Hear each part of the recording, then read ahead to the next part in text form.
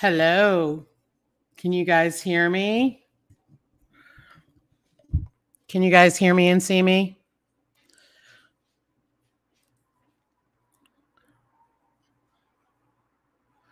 I just want to wait and make sure you guys can hear me and see me.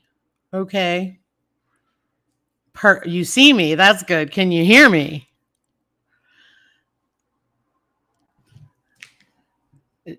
Okay, awesome. Thank you so much. I just want to let one of our guests backstage know that I can see them.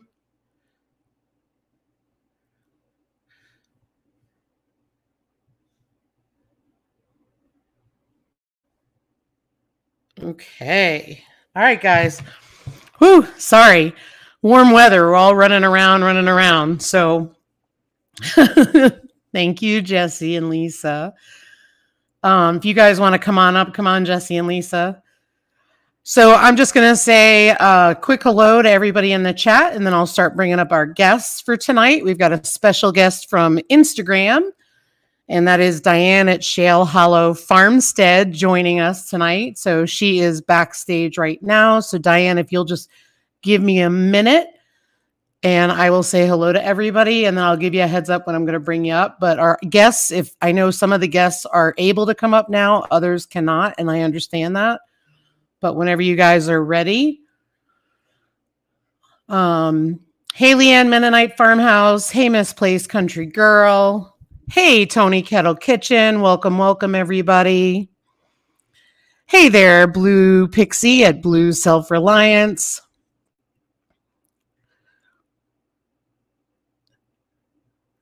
Hello, sweet Miss Blue, not Pam. That's right. Don't call her Pam. Hey, Mrs. Lazy Days Ahead. That's Lisa.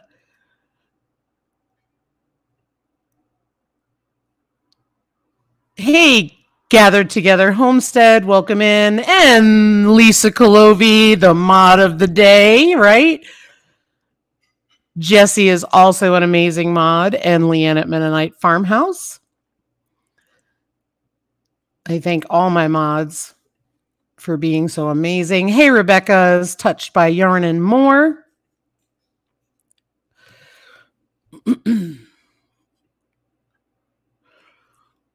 Oh, Lisa Colovi's at it. Did everyone see Leanne's jam made in a bread machine? I did not see it yet because I literally just got indoors as this started. So let's see here real quick. Awesome. Thank you. Thank you. Everybody says they can see and hear. Hello, Gathered Together.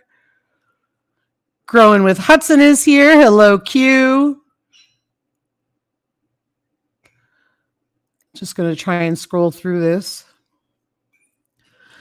Yes, there is beautiful sunshine behind me. We had an absolutely gorgeous day here today. It was warm. I actually had to get the pig pools out for tomorrow because it's supposed to be in, I think, like 80, and we're going to be gone all day, so the pigs needed something to take care of themselves. Hey, Grace and Fire. Hello, Rochelle Brampton Gardner.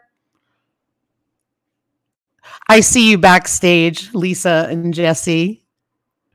I see Q back there, too.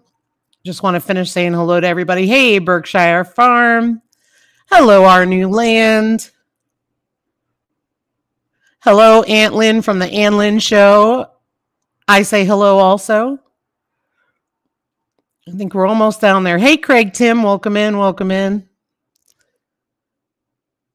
Hey, Jerry Carpenter Self-Reliance, welcome in.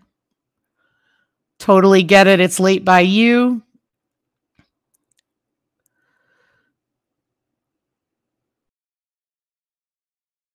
It'll blow my mind, huh? Leanne's recipe will blow my mind. I got to check. Leanne's recipes always blow my mind. Hey, Tony Renee at home. Hey, Kiki from Urban Girl Gardening and Lifestyle. Oh, sorry, it's pouring down rain by you, Tony. Oh, I think we're getting to the bottom. Everybody's saying hello, hello, hello. I love it when everybody says hello. I have my jam done. In fact, a lot of it's been eaten already. My neighbor's enjoying it, too. Carpenter Self-Reliance. I'm not sure where Jesse and Lisa get their stickers from, but I get mine from Sticker Mule. I find that they are a little bit pricier. I see heads nodding in the background. I find that they're a little pricier, but I find they're worth it. The reason why I went with Sticker Mule was because of weather. The stickers hold up better to weather. And so that's what I do. And usually I get a deal on them where I get like 300 of them and I get some free hot sauce. Totally random, but it's, I don't know, it makes me feel like I got a deal, I guess. But I really like Sticker Mule. I think you're a good company. All right. Hey, LG, welcome in, Lori. No worries, Rochelle. No worries. I know your Wi-Fi is cutting out. Okay, I think we made it to the bottom.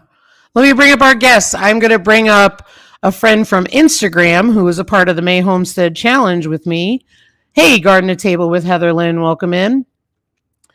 And it is Diane from Shale Hollow Farmstead, and I pinned her IG account, so if you want to follow her, at the top of the chat. Diane, are you ready to come up? All right. Hello.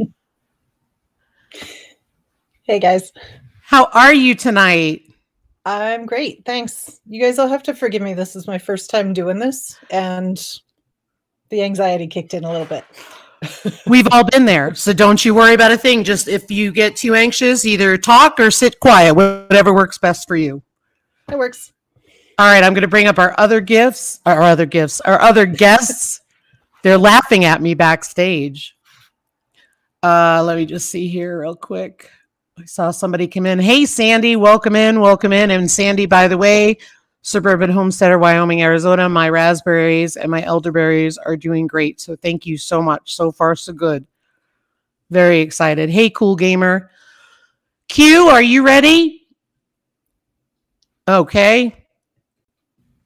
Hello. Hey, hey. Hey, hey. And I'm going to bring up Jesse and Lisa. You guys ready?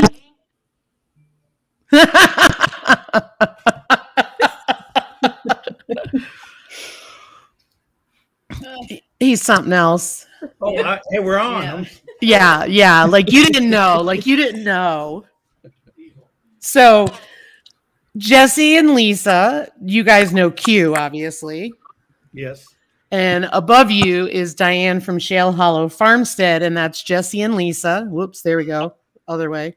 There we go. Nice to meet you. And that's Q from Growing with Hudson in the other corner. Awesome. Nice to meet you guys. Now I can put a face to the name. Right. I don't know if that's good or not. No, it's good. I'm so happy you finally met me. Me too. I'm so glad that me and Diane met and got connected because I'm just all over this barn chore couture stuff now.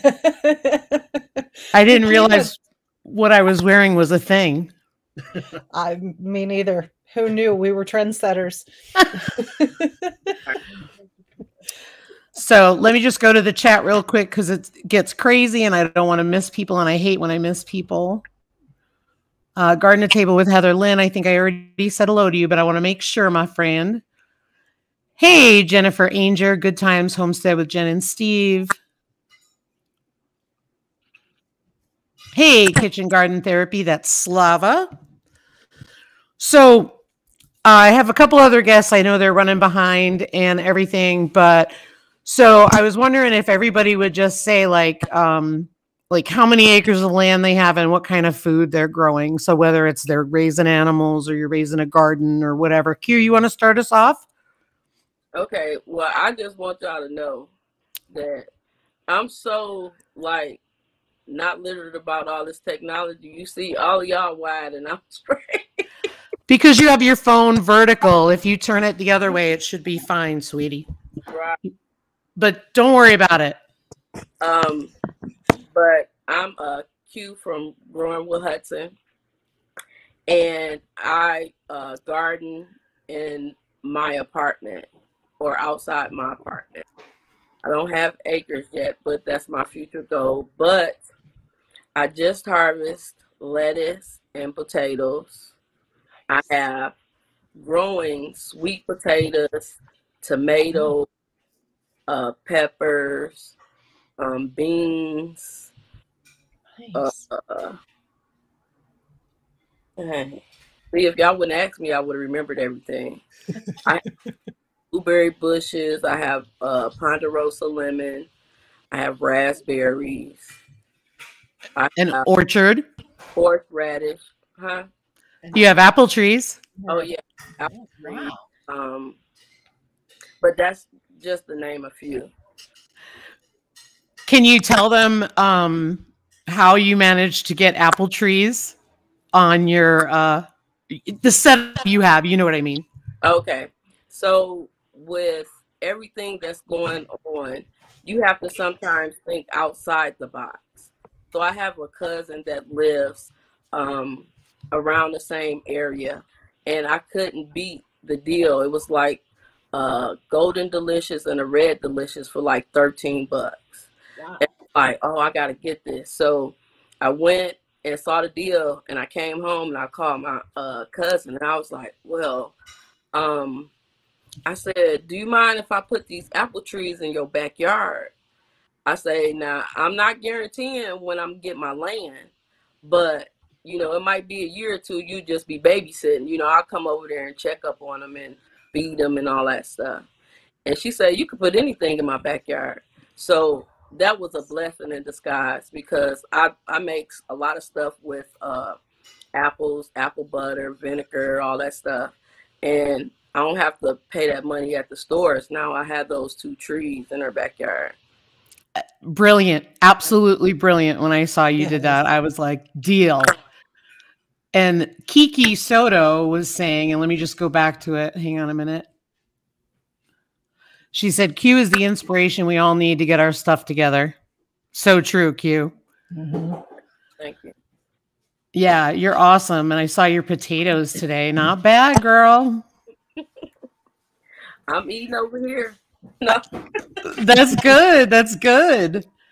Jesse and Lisa, you want to go next? Well, we're Jesse and Lisa with Lazy Days Ahead, if you don't already know that.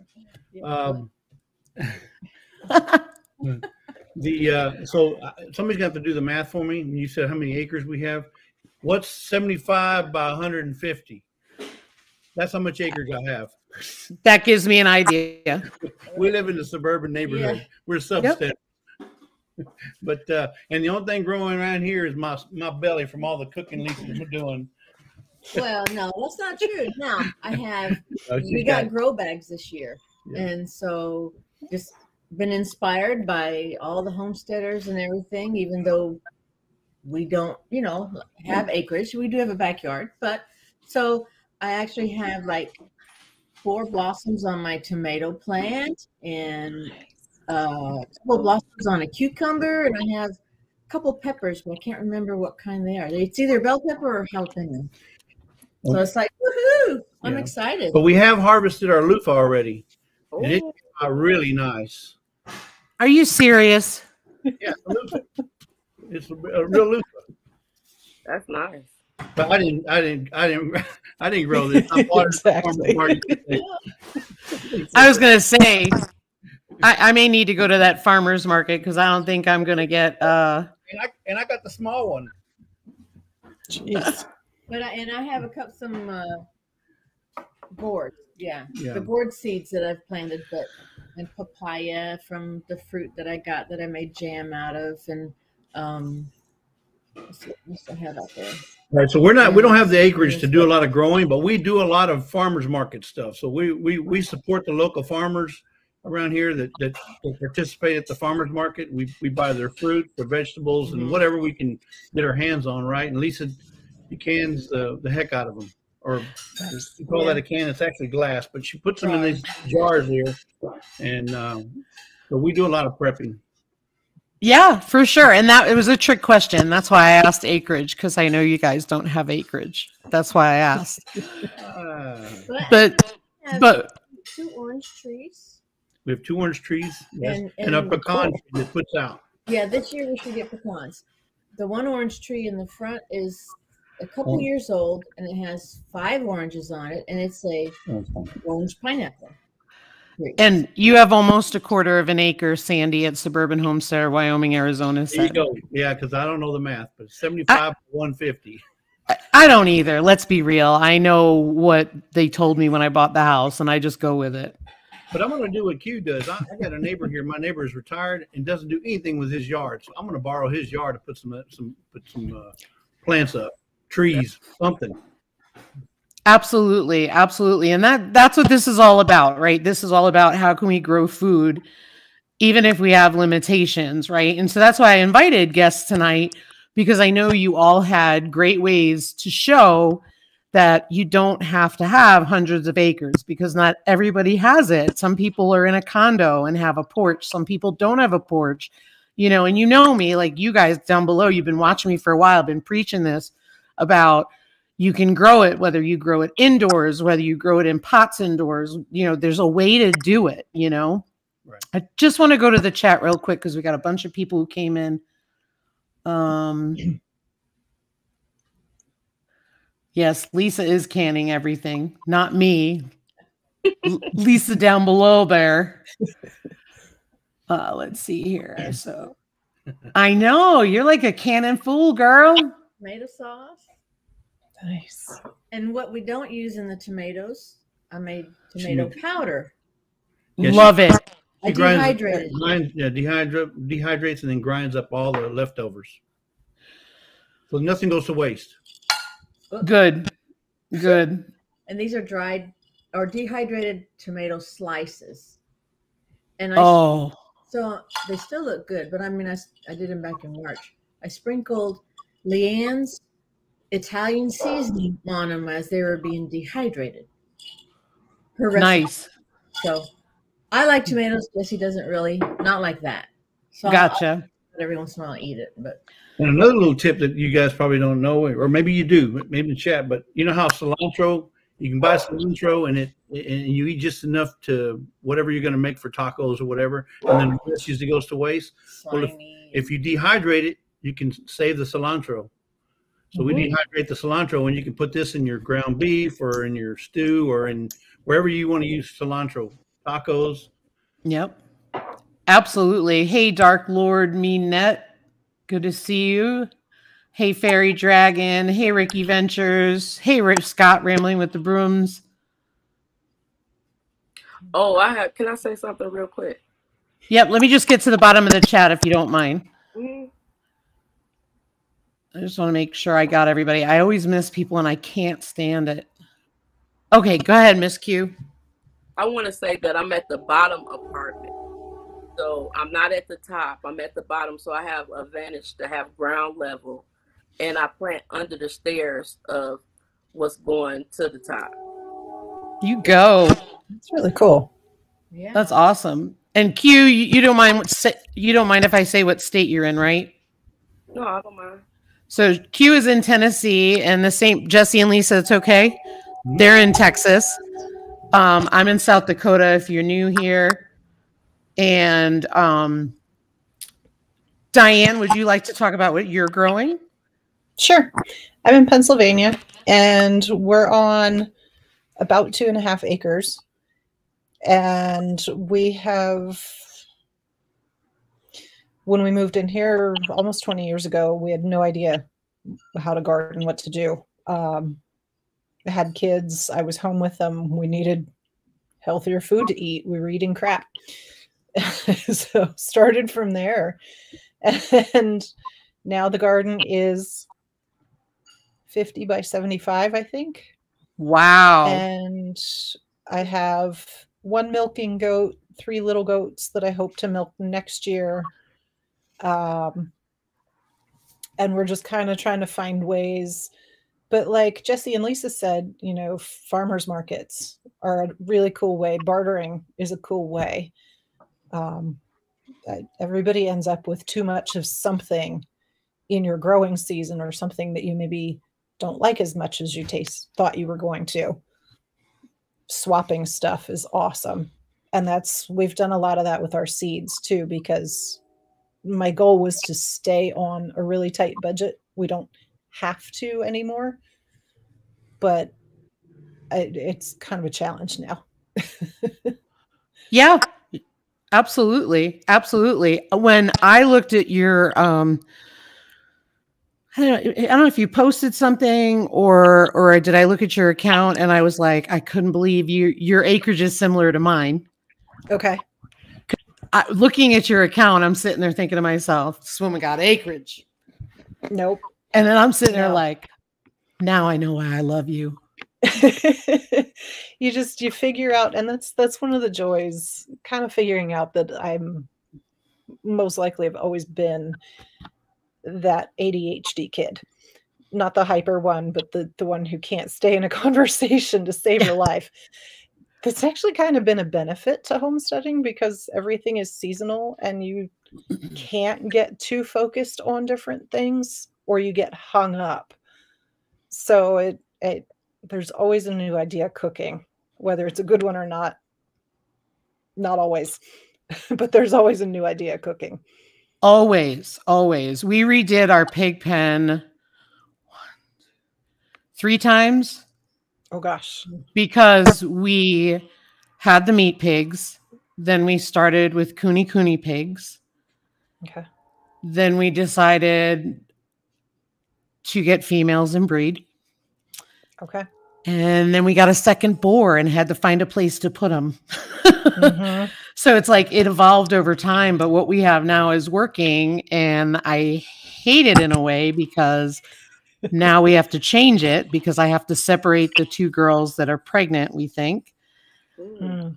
And I just talked to my mentor, I call her, which is Rebecca at Halbert Farms on Instagram. And, the girls have been together in the farrowing pen, so to speak, the nursery, since the day they knew they were coming to our house together. So they've been together since they were little. And Kuni pigs don't do well by themselves. So Fiona has to move out for 4 to 6 weeks ahead of time. So I was trying to figure out, do I need to put her in a place where she can still see Eleanor? Or will she be okay in her own place without Eleanor? So there's, it's hit or miss here and there.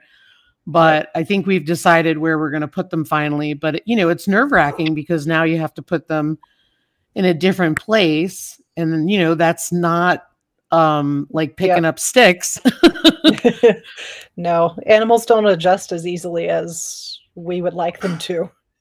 Right. We toyed with moving the boys around to another place, but the boys' house is not large enough because if there's an issue, we have to be able to get in there, Gotcha. not just to clean and all that kind of stuff. So I think we've got a plan set up. We're trying to figure it out, but very cool. So you've got a large garden and you've got the goats. That's awesome. If I may say something also, we didn't start following homesteading communities until, I guess, 2020. 2019, 2020, around that time, everybody started watching YouTube more and more.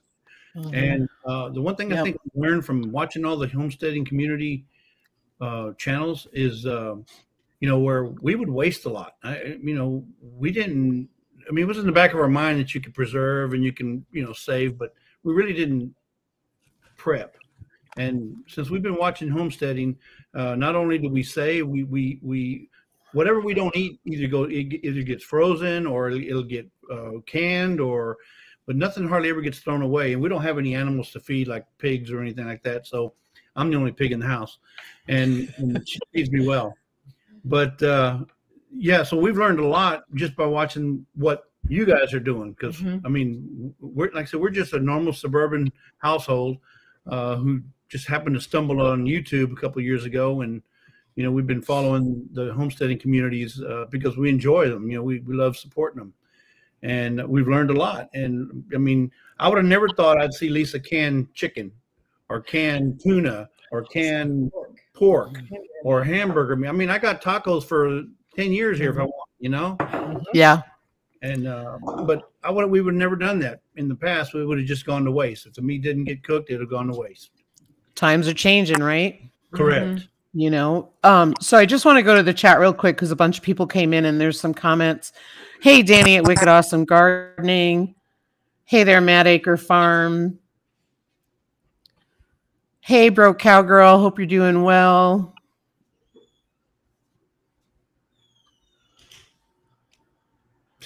Hey, Candid Explorer. Hope you're doing well, Kat. Yes, you ain't learning and you watching me. And sure, Danny, I would love to be your piggy's mentor when you have your coonies. Hopefully by then I'll know enough to be able to be your mentor. Hey, Free Hanley Maid. LG Jesse, says you ain't learning watching me. Hey, Remind me, I have a comment then. From her. Go ahead. Did somebody have a comment?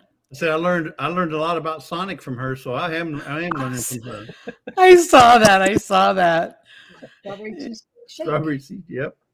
Hey, Barb's Country Home. Oh, go ahead, Diane. I'm sorry. No, that's okay. It's okay. I was just going to respond to Jesse. I said, I think it gives us a whole new appreciation when we start sourcing our, I hate to say better quality, but better quality and more precious, whether it's growing it, producing it, or talking to the farmer at the farmer's market. I think we do end up with a deeper appreciation for what's being produced, and that also kind of leads to a lot less waste. Right. Amen. Well said. Hey, Petite Jean River Homestead, welcome in. Klingon Princess, hello, my dear. Hey, Kadesh Farm Homestead, welcome in. Lori at LG said Sonic needs to sponsor her channel. Amen to that. Hey, Matthews Patch. No worries. Dark Lord Minette, thanks for being here. Yeah. Oh, hang on. Sorry, guys. The chat was like moving really, really quick. I'm like, I think I got everybody. If I missed you, I'm going to apologize. So if you're new here, we have 2 acres. We're in the Southern Black Hills of South Dakota, Zone 4B. Finally, June 11th will be our last potential frost date. We don't think we'll have one. It looks good. Stuff's going out. That's all there is to it. The pig pools are out. So that's a good thing. But we are growing in gardens. I'm growing everywhere. I'm trying to grow everywhere. So Ryan is the outdoor gardener, not me. I am not a fan of it. I'll be honest. Don't get offended now. And so this year, because I'm home, I'm doing the planting. And plus he's a little discouraged by the fact that when we lived in Connecticut and North Carolina, you could literally scatter seeds and the ground was so fertile, it just grew. So we're growing. I'm sorry, Jennifer, I didn't mean to offend you. but we're, so we're growing. I mean, I'm growing in everything that I can. And yes, June 11th is our last potential freeze date, Devin. Good night, Tony Renee. Thanks for being here. So for the record, Lisa, you do have the messiest garden. I do. I will. I don't know. I think I could give her a run for her money right now. Trying to give her some points. Hey, Lavender for Luck. He's talking about a video I put out today. A bunch of us did a collaboration video where we're not going to weed a garden, and we're going to see if it produces just like a manicured, beautiful garden would. Oh, wow. Well, geez, I just had kids pull weeds. Otherwise, I'd jump in on the challenge. But yeah, so we have 2 acres, and our land is very sloping. There's a lot of rock because we have a lot of granite rock outcroppings. So they extend into the ground. Like, for a good point is where I was talking to Ryan about getting hydrants put in so we can get down to animals on the back part of the property, and we can't. We have to blast. Ew. So we're not doing that. Hey, Lavender for Luck, welcome in. And so, but that's the thing. Anyone who watches our channel knows that we have done a lot with efficient use of space. And so that's why I wanted to talk to you guys tonight, because the reality is that it doesn't matter what you have, you can grow something. You may not be able to do your meat chickens because, it's not allowed in your neighborhood, or you may not be able to do this, that, or the other thing. Be crazy like me and do some experiments. Like I did experiments in the greenhouse. Some worked, some failed. And it just, if you don't do it, you'll never know. You guys with me on that, do you think? Yeah, absolutely. So what are some things that like you tried and you're like, hey, I'm going to try this. And you were like, oh my gosh, I can't believe it worked. All of mine. One of mine. We've tried them over and over and over. No, I think it got too hot for lettuce and onion. Yes. Those didn't grow at all. We have too much humidity and too much heat to deal with, and it's really rough to grow stuff. And then we got a pecan tree that puts out a ton of shade. So we only have a small portion of lot that has any sun at all. But I have that same problem. Yeah, our ground is it's mud and clay. It's clay. So that's why we went with the grow. We got the call black gumbo. The grow bags. Grow bags. Yeah, Misplaced Country Girl said she's thinking of a small greenhouse in her apartment. Let me tell you, I got tomato plants over here. I don't know if you can see them. That's a video. Yeah, you got one in your house. Nice. Yeah, I've got four sweetheart cherry tomatoes in hydroponics in my house. They've been in there since the beginning of March. Right.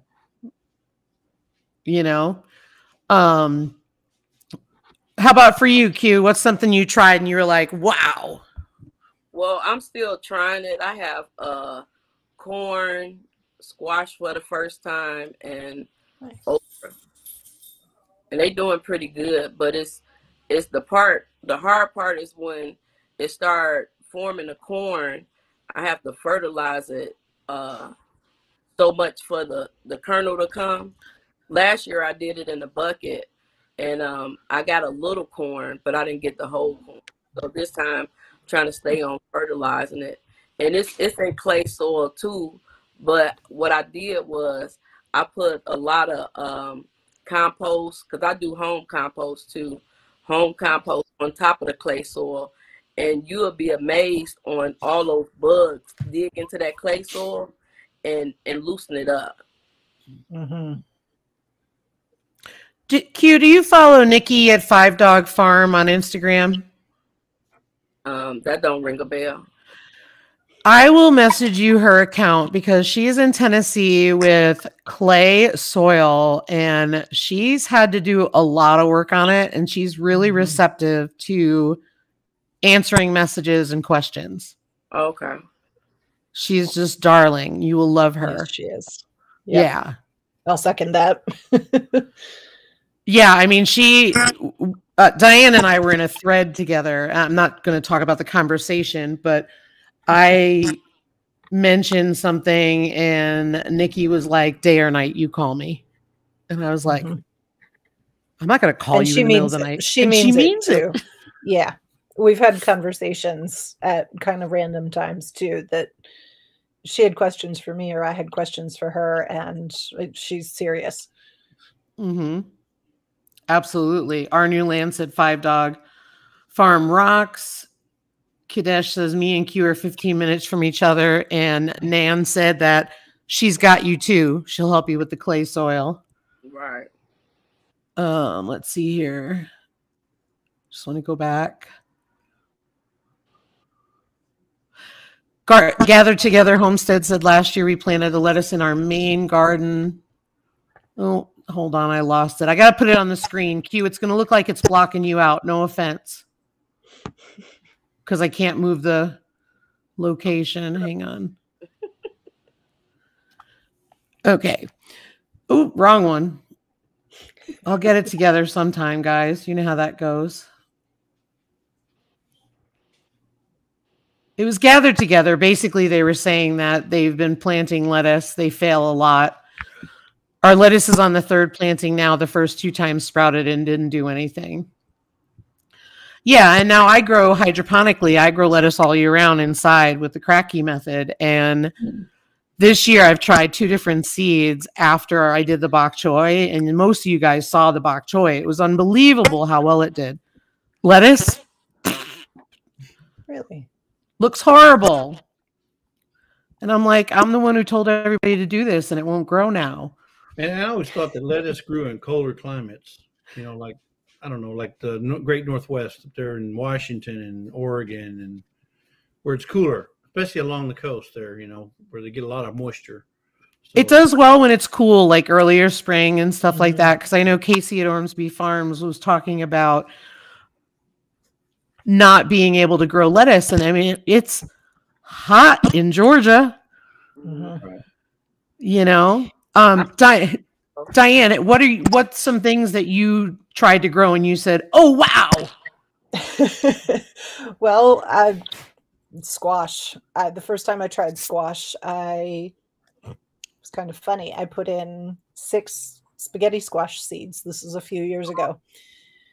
We lost count somewhere around 65 spaghetti squashes. We couldn't give them away. I can't grow an onion. I cannot grow a decent sized onion because, and I've come to find out, we actually have a new pest.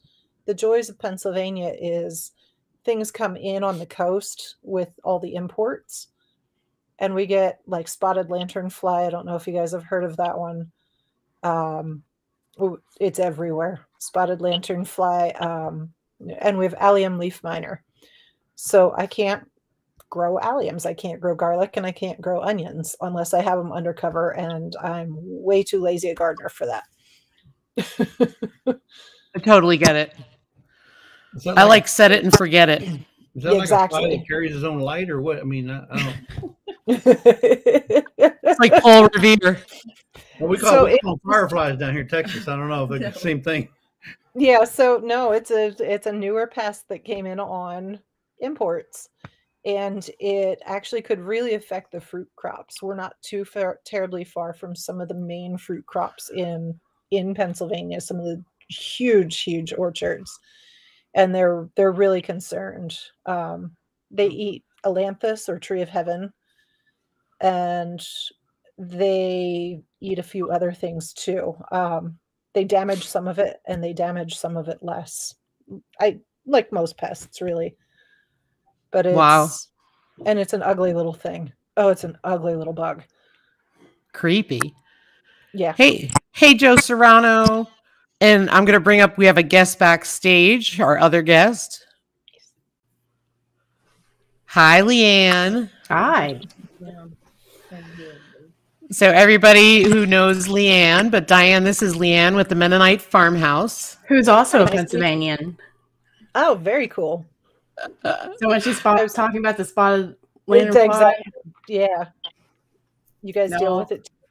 We don't have it in our area, but it's so heavily educated by Penn State. How can you not hear about it? Exactly. Yep. Yeah, no, they're all over. They're on our maple trees and that kind of stuff at this point too. And they make a mess, but they don't seem to damage them.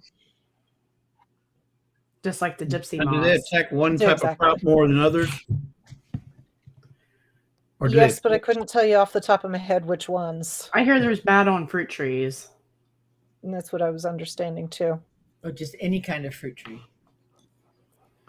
Apple, cherry. Well, Pennsylvania is known for their apple trees. Yeah. Where I'm from, and the peaches. And I think that's all we really grow. Yeah, peaches and apples around here on trees. Pretty much here too, Leanne. We'll have to touch base and see if we're close to each other. I think you're closer to the coast than I am, but you probably. Fair enough. Joe Serrano said hello, Lisa, and everybody here in the chat. And where speak of the end, Leanne appears.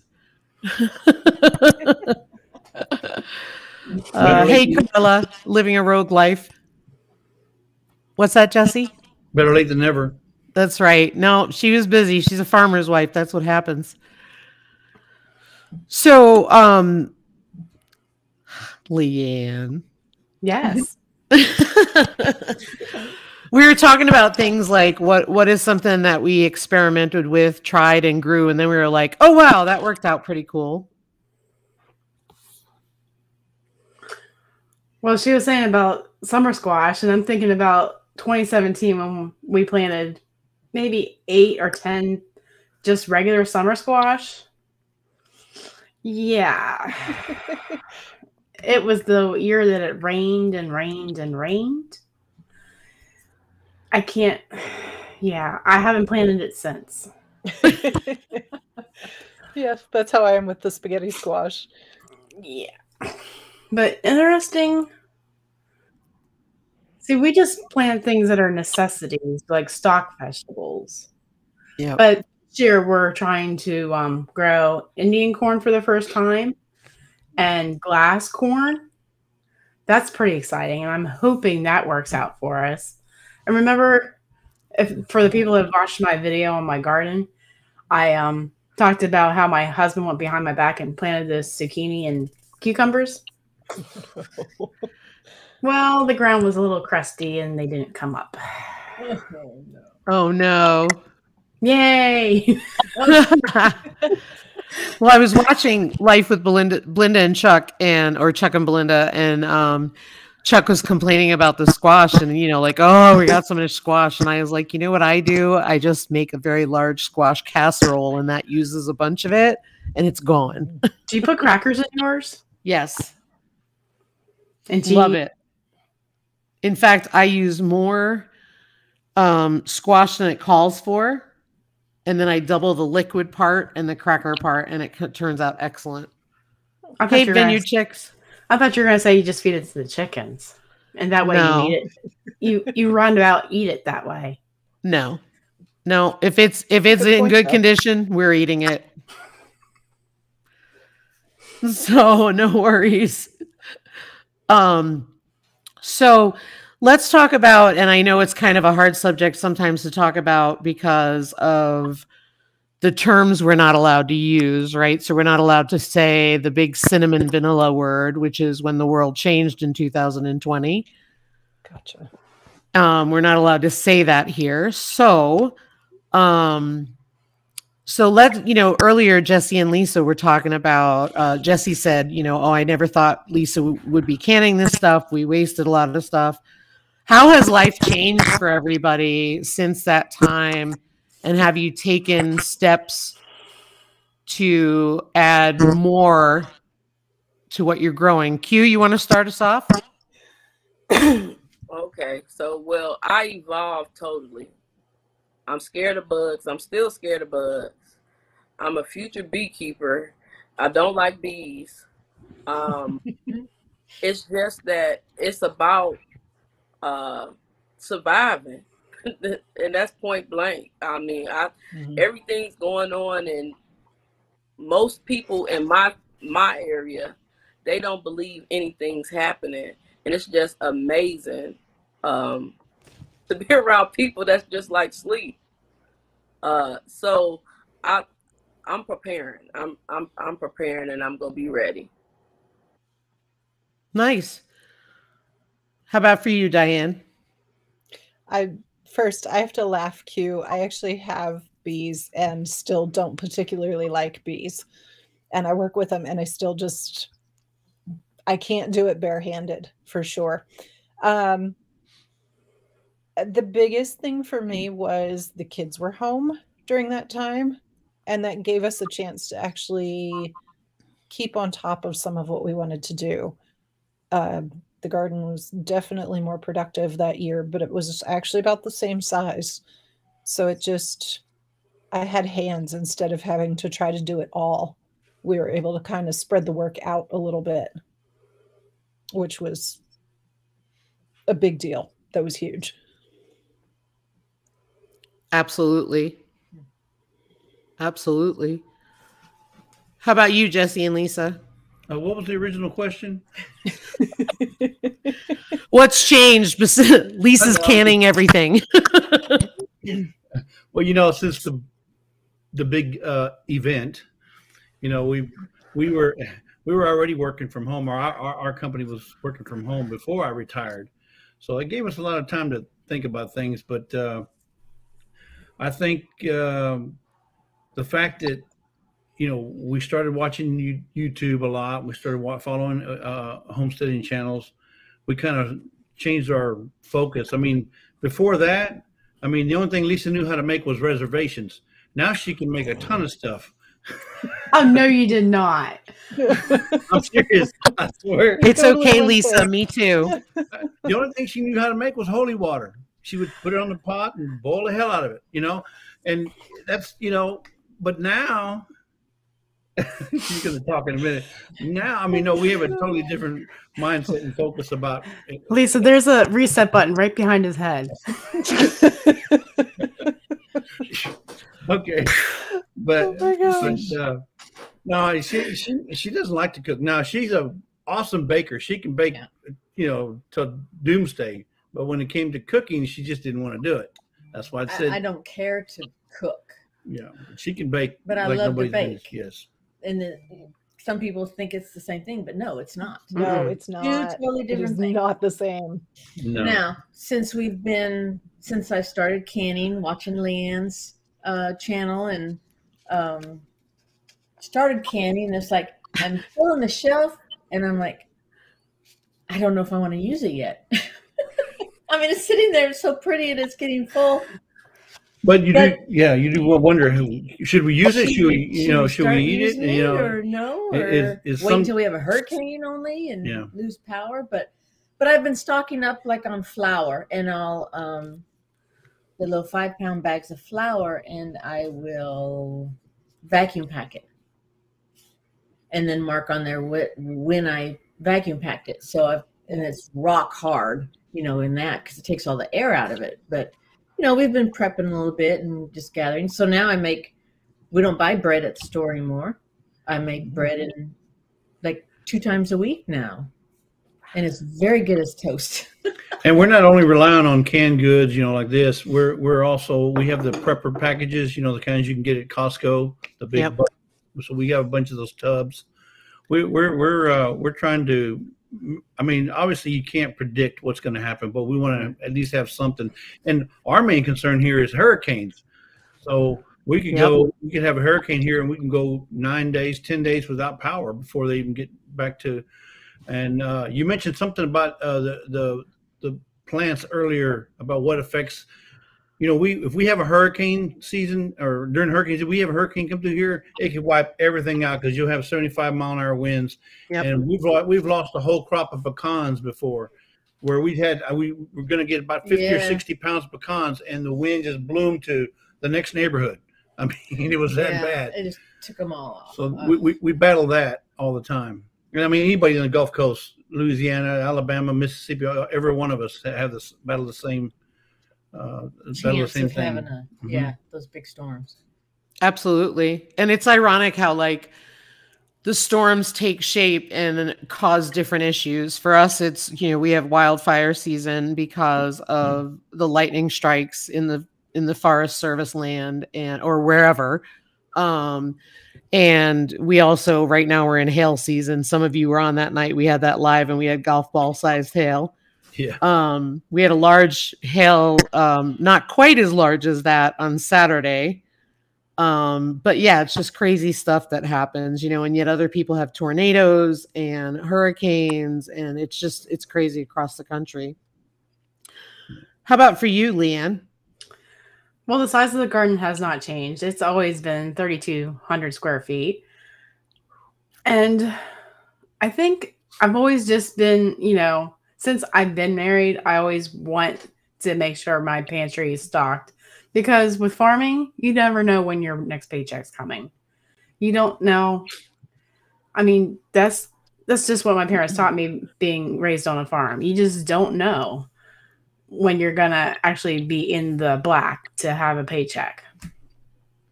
So marrying a farmer, that's what I did. We're going to put up food. So I don't think that has, 2020 has changed that attitude for me. It's just now with rising prices, now it's making me want to step on my game and learn how to take the wheat straight from the field and mill it myself. That's a great point. That's a really great point. I'm starting to be aware of what we need to buy now, because we might not be able to afford it in 6 months. I just saw our fuel bill today, and I got a heart attack. Yeah. It's 4 times what we paid 2 years ago. I believe that. Yeah, it's insanity. I mean, I tell people when we bought a pallet of feed, hey, Don Ray B, when we bought a pallet of pig feed, when we had the meat pigs, right now, the ironic part is the meat pigs went through a lot of pig feed, right, compared to my coonies. But we bought a pallet of pig feed, and that netted us, it was 14 and change a bag. Wow.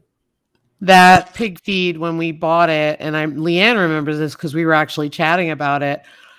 I had to leave my local feed store, which killed me, but I had to because I couldn't afford it. Mm-hmm. So we went around to all these different stores. We went to a big box store, which I wasn't thrilled about, but they gave us a deal, and they said they'd give us a discount on a pallet. And a pallet lasts us months and months. I mean, like forever, right? On the maintenance, Cooney pigs on a maintenance feed, low grain. We lost Leanne. She'll be back. So anyway, long story short, we go and we get the feed, and they quoted us. Let me just say it. I want to make sure I say it right. Hang on. It was going to be $18 a bag. No, excuse me, $17 a bag, and we would get it for $16 and change a bag if we bought the ton. So we ordered it. I offered to pay for it. They would not take payment. They said I could pay for it at the time. Okay, fine. 2 weeks later, I go to pick it up. Yeah. It's $19 a bag. And I paid 17 and change with the discount. Now it's over $20 a bag for pig and sow, because I had to switch mine over to pig and sow now that they were breeding. Leanne's back. Hang on. Sorry, my magic mouse is not so magical. No worries. So, I mean, you know, and in the meanwhile, I went into Tractor Supply. And I'm going to say it because I went in there and they wanted to charge me shipping for a pallet of feed that was going to be delivered to their store, and I was going to have to deliver home. No. So I left because I wasn't paying that. No one has ever charged me a delivery fee unless it delivered to my house.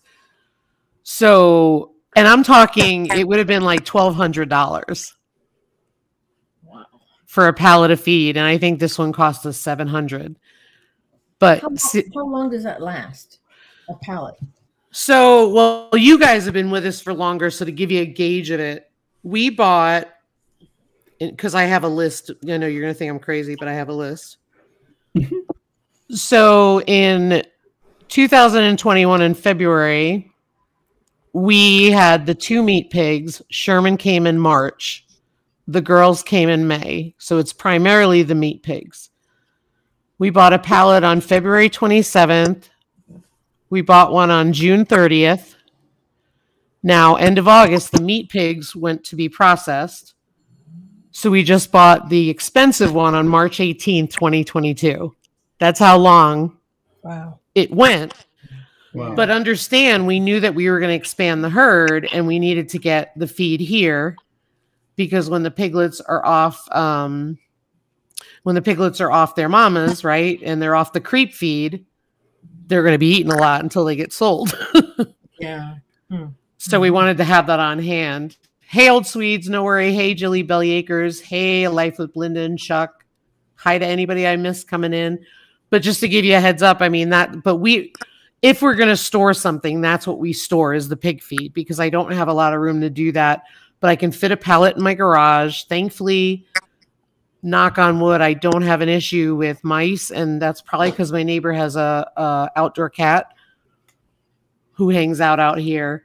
And then chicken and turkey feed, we don't go through as fast. Ideally, I'd love to have all of that, but you know, it's just hard. So like we try to stock up on things as much as we can. We try to prep things as much as we can. Yep. I really try to buy in bulk. I know was it Leanne? Was it you that I was telling that I went to Sam's Club? I had posted on Instagram. I couldn't believe that $400 for a grocery cart of stuff that basically was basic needs. It was not processed food. It was cases of canned goods like vegetables just to have on hand. No meat whatsoever. None. And it was tiny.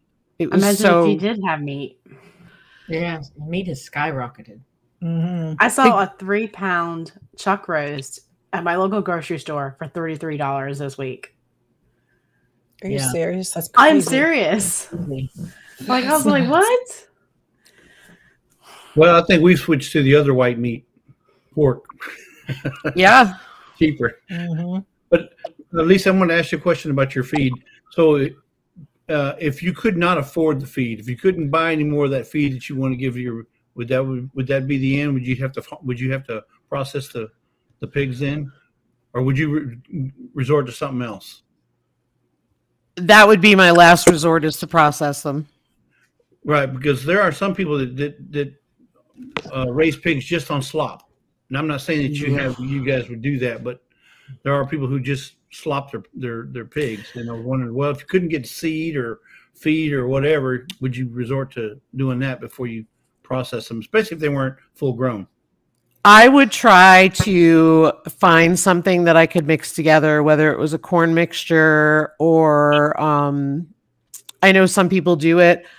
I am a believer in full nutrition.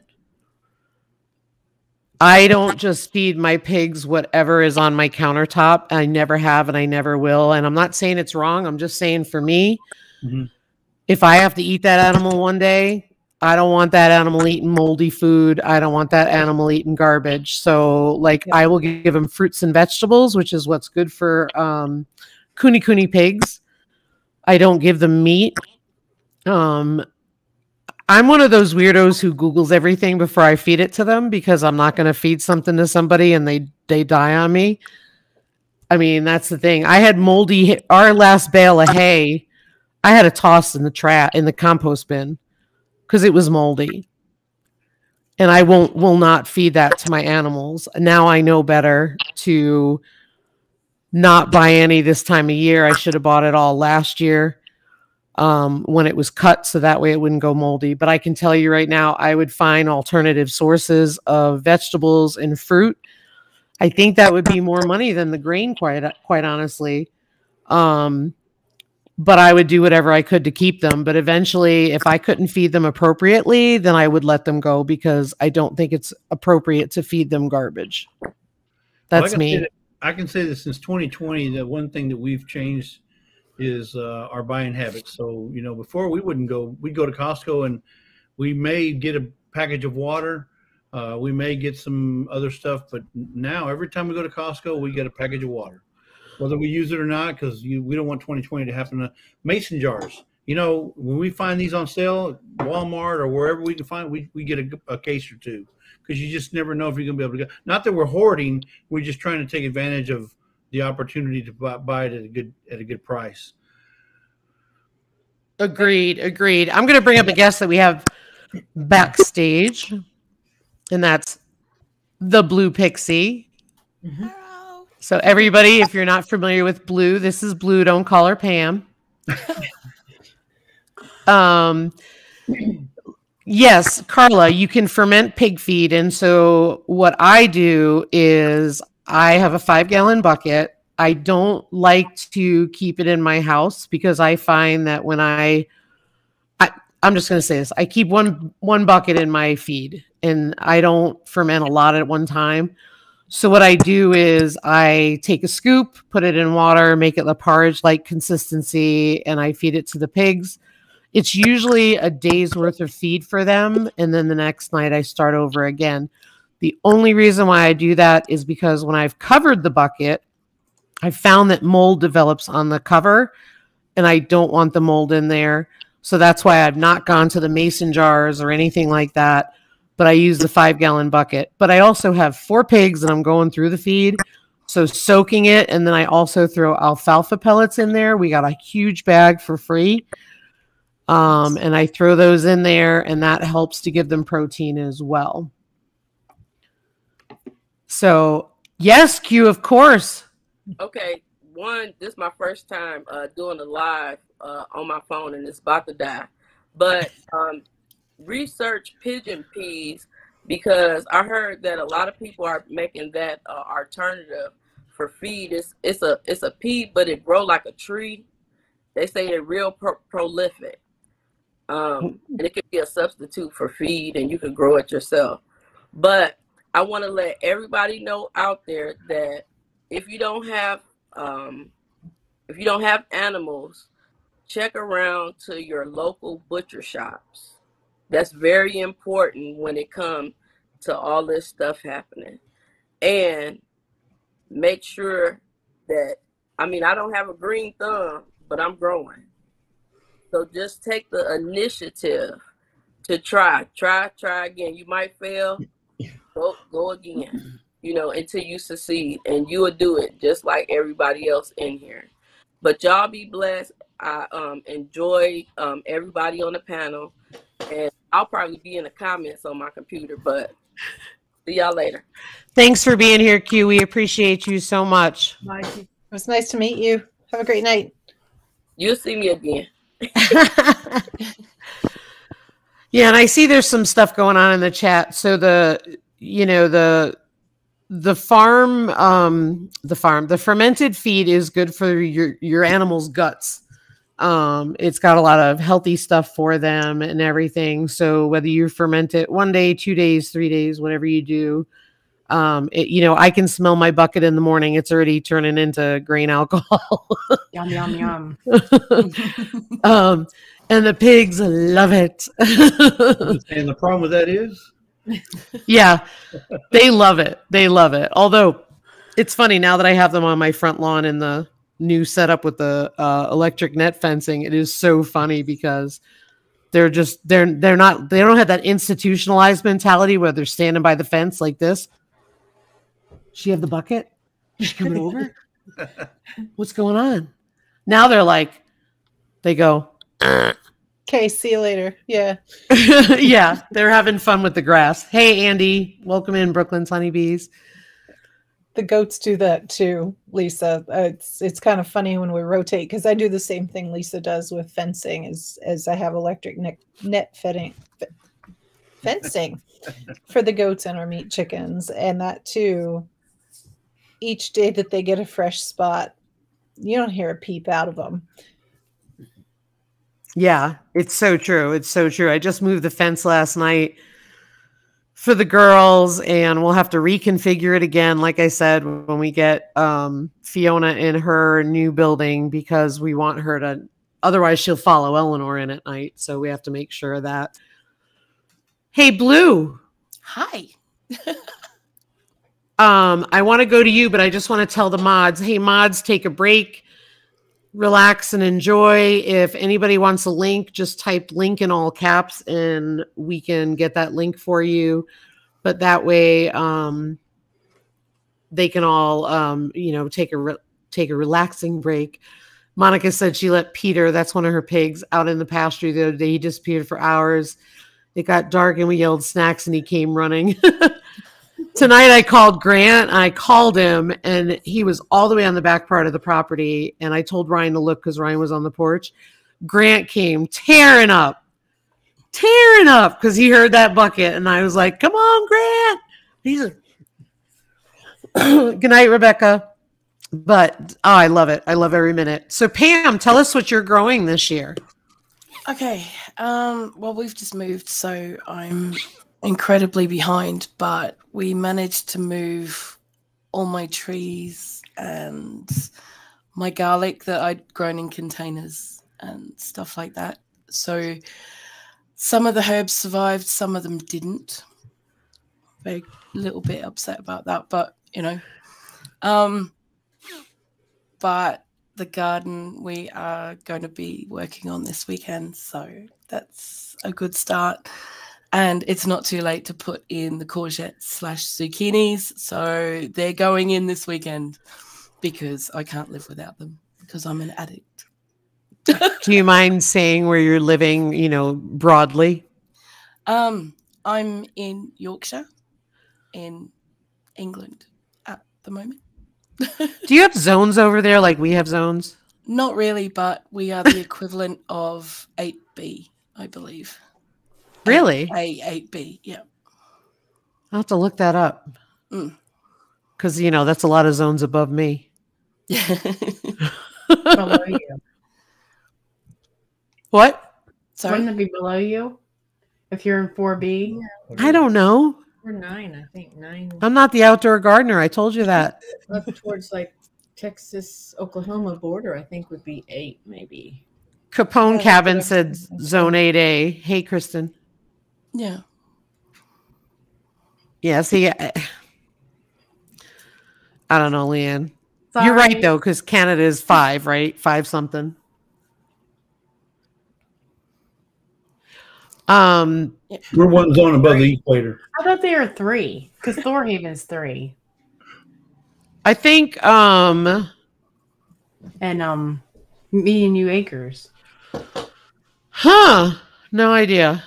How come you're not looking on the map yet? Misplaced Country Girl is 6B. Well, do we have any Canadians in the house? Everybody, throw your zones in the chat. Danny at Wicked Awesome Gardening wants to know, hey, Green Granny 2, Denise Pacell, welcome in. Look, Carla at Living a Rogue Life is 9B. Belly Acres said they're 5B under me. I'm 4B. Rochelle in Toronto is 5B. Don Ray is 6B in West Virginia. Capone Cabin is in Boston. Old Swedes is 4B. Vineyard Chicks is zone 6. Wicked Awesome is 6B. I just want to go back up because I saw something about Jesse's in the Twilight Zone. Brenda at Redbird says, I don't know my zone. Yeah, I didn't know mine before YouTube. Of course, I keep moving. That's the problem. You can move right down the road from me. I have a great farm for you to buy. I know it's out of my price range, though. Jesse can afford it. He can buy it for you. Thanks, Jesse. Hey, as long as they'll take a hot check. Okay, here it is. Well, they're a retired army. I don't think they will. Wicked Awesome wants to know, is it possible to make pesto with just 6 garlic scapes? If you break down the proportions, I can't see why not. Yeah. Just add more cheese and it'll be good. More cheese is always good.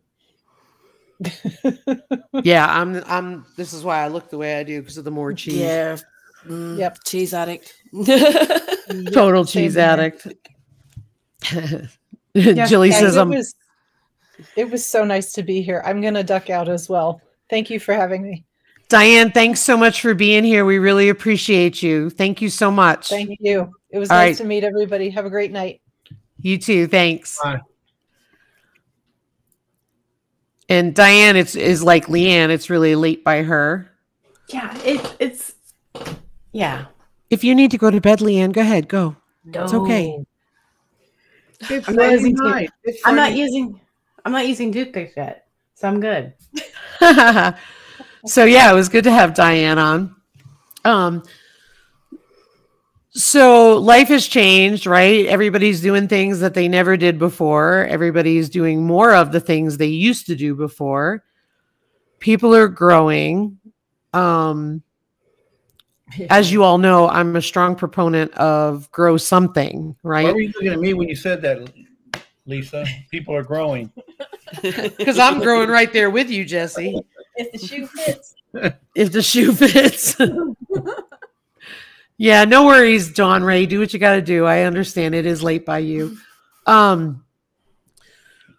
So, a lot of people might say, well, what's the point of growing my own food because I can't grow it all, or I don't have the space, or, I don't know. There's lots of things to say, right? Yeah, just grow something. Yeah. Go ahead, Lisa. Say more about that. Yeah. Oh, no, I was going to say just grow something. I mean, I didn't have anything. And then, we watched Joe at Garden State Gardener and, we were winning some seeds. And I'm like, okay, I'm going to go and I'm going to try. And we got some grow bags and I've got the seeds out there. And she's growing inside. She's got plants everywhere. Well, I like plants, but Yeah. I mean, the ones inside are just regular house plants. But, you know, and I'm proud of myself because I have peppers growing and I have tomatoes fixing to grow out of the blossoms. And of course, my onions and my lettuce didn't grow, but that's all right. And I got cucumbers. I think they're going to still grow, but the leaves are turning kind of brown. So I don't know if it's too much sun or I don't know. You know, it's a learning experience for me, but try something. Absolutely. What made you try something though? Like anybody can answer that, but what made you finally say, I'm going to try something, right? You can say you won the seeds, right? You can say that, all that stuff, but the reality of it is, or I'm speaking for myself, I've done things before and never used them. True. And it takes a lot to then go through with it and buy the dirt or buy the pots or whatever. It takes a lot to actually go through with it. So what spawned you into wanting to actually put the seed in the dirt?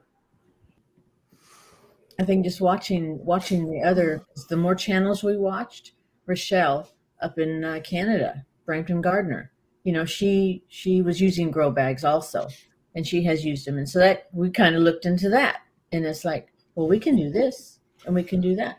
I had seeds in my refrigerator in the garage from 1999 and the year 2000. And I can't tell you if any of those are growing out there. They did germinate, but I don't know if they are the ones that died or not. But let me tell you something else. We watched the video by Bunky on Bunky's Garden, a Vineyard Chicks, and we said to each other, if she can do it, we can do it. You know, it was one of them kind of like an epiphany. He said, if she can do it, we can do it. And this girl's, what, 10 years old, 11 years old? And she's growing all kind of stuff. I said, if she can do it, we can do it. So we just started. So accumulation of watching all these different channels. Not saying that somebody her age couldn't do it, because she just was an inspiration. It was like, wow, this girl's all in, you know. She's like, and we're sitting here looking at each other saying, what are we waiting on? Let's just do this, you know. And then you got people like Glenn and Jessica who got a beautiful little garden that they just planted. That it's just so inspiring to see people go out there and put stuff in the ground and see it produce and then hopefully have enough to can and share with others and family and so forth. And that's what we do. We can and we share. We can and we give. I mean, it's not that we don't keep some for us, but it's about giving to others, and it's about you know, showing them, hey, look what we grew, look what we made. Making sure your family, even your extended family, is taken care of. And the YouTube folks are our extended family as well, not just mom and dad. We're talking about, I mean, we've grown to you know, like and love a lot of people in the YouTube community, especially the homesteading community. So, you know, and we want to share what you know, what we know, what we have. And there's nothing wrong with that, or at least I don't think there is. No, not at all. Not at all. I mean, you know, like I said, I've said it a million times. I don't like the outdoor gardening. It's just not my thing. You know, would I like to just go out there and harvest? Yeah, I'd love it. Yeah. You got beautiful nails too. You know, yeah. Wait till you see my fingers in the pheasant video coming up. I was like, oh, this is really gross. Anyway, but here's the thing, it's grow time, right? It's grow time, and it's grow time in many different ways. This is the time of the season. They talk about make hay when the sun shines. Mm-hmm. Well, for us, right, that's 12 pheasants in the back, 30-something meat chickens in the back. I got 5 turkeys in the back. Why? Because they're all going to be here temporarily. They're going to be processed. They're going to go to freezer camp, and it's all about, this is the time to grow, grow, grow. And the same thing with the garden, right? The garden, it's time to grow. And in fact, I took that, for those of you who watch my Instagram, I got a free hippo sandbox that I planted the red noodle pole beans, and I'm probably getting the name wrong, from Kristen at Lazy C. I planted them in there. And I put them in our hay rack because that way my chickens can't get to them. I had an extra cucumber plant. I put that in a 5-gallon bucket. That way they can grow outside the greenhouse, get enough sun, and the chickens don't eat them, because the reality of it is the chickens will eat everything. You know, I even grew sunflowers this year because I wanted to have some sunflowers for the chickens. I wanted to be to put away some sunflower seeds for the chickens. So I have like 6 or 7 sunflowers that I had seeds for. And I said, let me throw them in the ground, see how it goes. Now I've got them blocked off from the chickens now. I'll probably have to put chicken wire up the whole barn, for crying out loud. But it's that feeling compelled to grow something. And for me, once you grow something, and you guys can answer this, but once you grow something for yourself and you taste it, or you go to the farmer's market and you make home goods with them and you taste it, you're hooked. Yep. You're hooked because they're amazing. Real quick, I just want to say Slava at Kitchen Garden Therapy is only 10 friends away from 1,000 friends. So if you don't know Slava at Kitchen Garden Therapy, I've got her link. I'm going to pin it. I can't pin it, but I just put it in the chat, so it's right there. You'll be able to see it. But what do you guys think about that? Like growing your own food, making your own food, all that kind of stuff, buying more whole good food. Blue, you want to start us off? Yeah, I started growing because I was a single parent. And one of my kids couldn't eat peas or corn if we'd bought it frozen or canned or anything like that. It would just make him vomit straight away. But I started growing them in our back garden, and he could eat them straight off the vine, straight off the stalk. And it wasn't a problem. He didn't have that reaction. So that kind of started me growing. And that was 30 years ago. Good night, Danny at Wicked Awesome. Good night, Carla. So my backyard at that point, because I was living in Australia, just turned into this massive, massive vegetable garden. And the kids would go in and just help themselves, which was such a new thing for them. And my youngest, who was a toddler at the time, was just literally going in and helping himself. And he wouldn't eat what you put on in front of him at the table, but he would be happy to run into the vegetable garden and just help himself to whatever he could find. So that to me made it worth it. And then we moved to a small 2-acre property, which had an established orchard in it and a paddock down the back. And we had room for poultry and a couple of animals. And I did everything from scratch there. And it made such a difference to them and to me as well. And it was really cool. And I was hooked from there. So when Tanny and I got together and there wasn't a garden, it was everything's in pots. I don't care. Everything's in pots. Yeah. But it's still a big learning curve because it was completely different climate, completely different temperatures, different seasonal growing. It was all turned about. So everything that I've done in the last 3 or 4 years has been experimenting, really, to figure out exactly what's going to grow where. And I'm the kind of person that if you tell me I can't grow it, I'm going to do it. Just because you've told me I can't do it. So I grew pistachio trees in Yorkshire. Good night, Scott. Mm-hmm. So just because I could literally flip people off and say, don't tell me it can't be done. Because it can. You just have to find a way. And it can be done.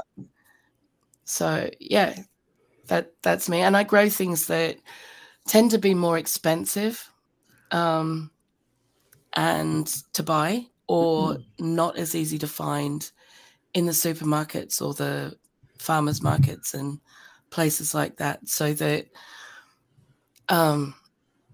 we have that variety because I'm used to having that variety. Tanny's not. And trying to get him to eat a vegetable is like trying to pull teeth from chicken. It's just dumb. Not the easiest job in the world.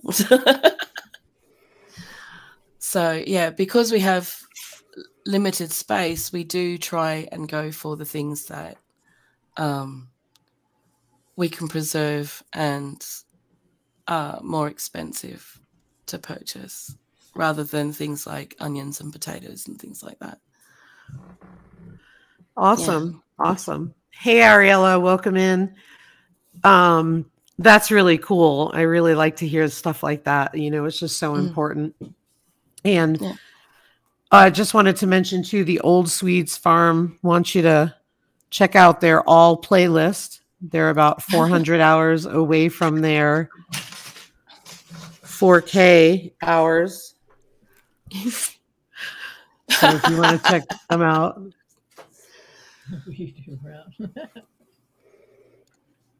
Let's see here.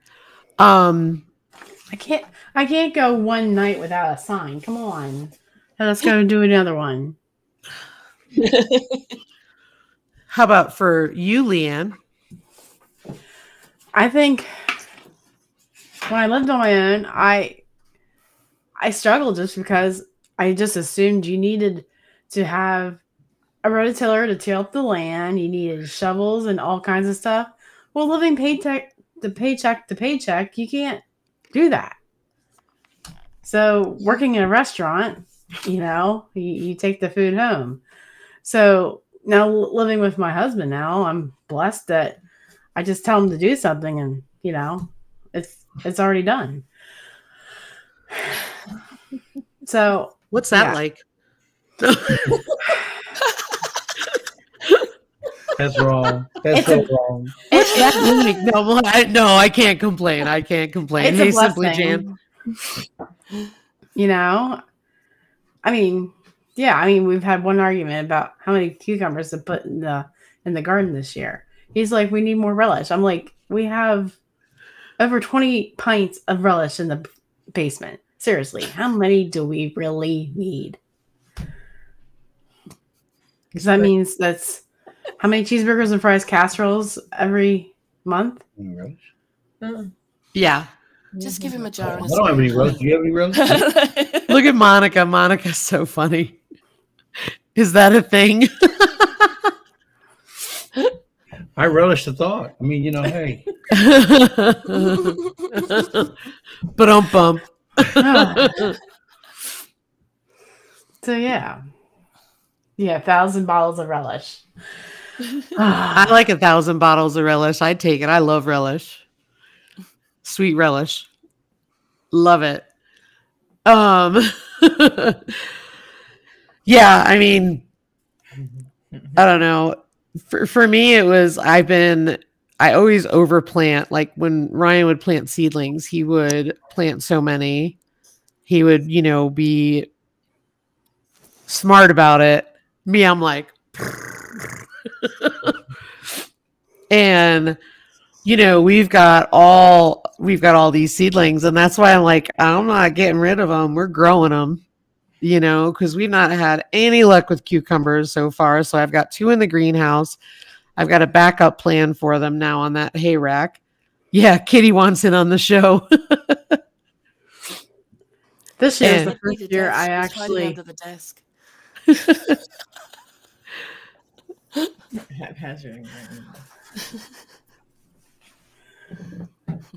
Leanne, you're saying? Hey, Little Creek. This is the first year we actually were able to sell seedlings that we started. Like Howard's like, oh, they're never going to be good enough for people. Well, I proved them wrong and sold them, you know, and it covered the cost of this, you know, the soil that we bought to start them. And yeah. Exactly.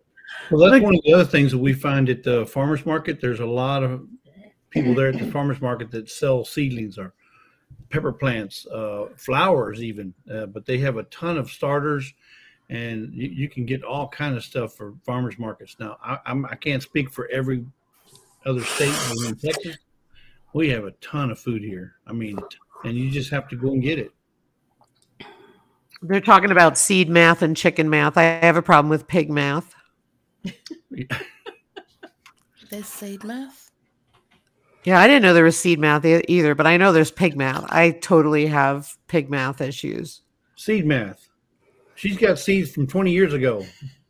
Seed math. I mean, that's borderline hoarding. Jesse, I can get my husband on her. I beg your pardon? No, wait, did that come out wrong? That sounded wrong. I'm going to give you a chance to say that differently. Okay. Howard has this thing about seeds are not good to keep from year to year. Okay. So when I tell him that these big bolts that YouTubers have with their photo containers and all that, he's like, no, there's no need to do that. So he wants you to buy new seeds every year? More or less. Or save seeds. We don't buy that many. You only need a few of each crop.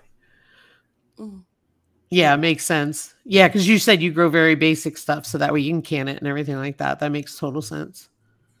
So I only had these seeds because when our son came along, we did a little garden out behind our garage, and that's why I had all these seeds. So when we didn't garden, I think we only did like maybe 2 years.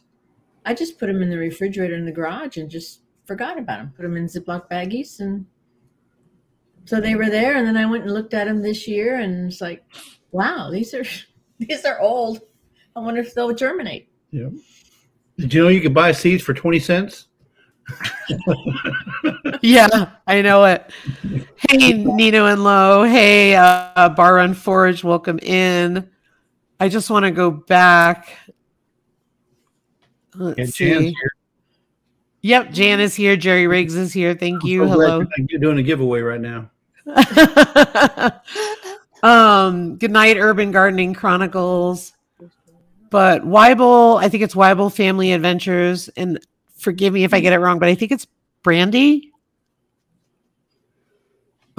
She had a question, and I know somebody can answer it, and I think it's on squash. Let me just go back to it. Some of them did lavender for luck, but I couldn't tell you if any of them are still alive outside or not. And sorry, go ahead. I'm sorry. No, I was just saying I had mixed them up. And sorry for the guests on the bottom on the panel. I tried to move it. I can't. She has a garden question. I only get flowers on squash, but never any squash the past few years. That has to do with male and female, right? So you have to hand pollinate. Can somebody speak to that and if they know about it? It's the male flowers only have a stem on them, and they're a little bit smaller than the females. The females actually are quite large flowers, and you need to take the male flower and pollinate the female flowers. Or start growing something that's got flowers on it that's going to attract the pollinators, so they'll do it for you. Good night, Misplaced Country Girl. Thanks for being here. And it depends on how many plants you have. You just can't have one. Yeah. I actually thought I saw Tony at our cabin in the woods do it. Let me just look real quick.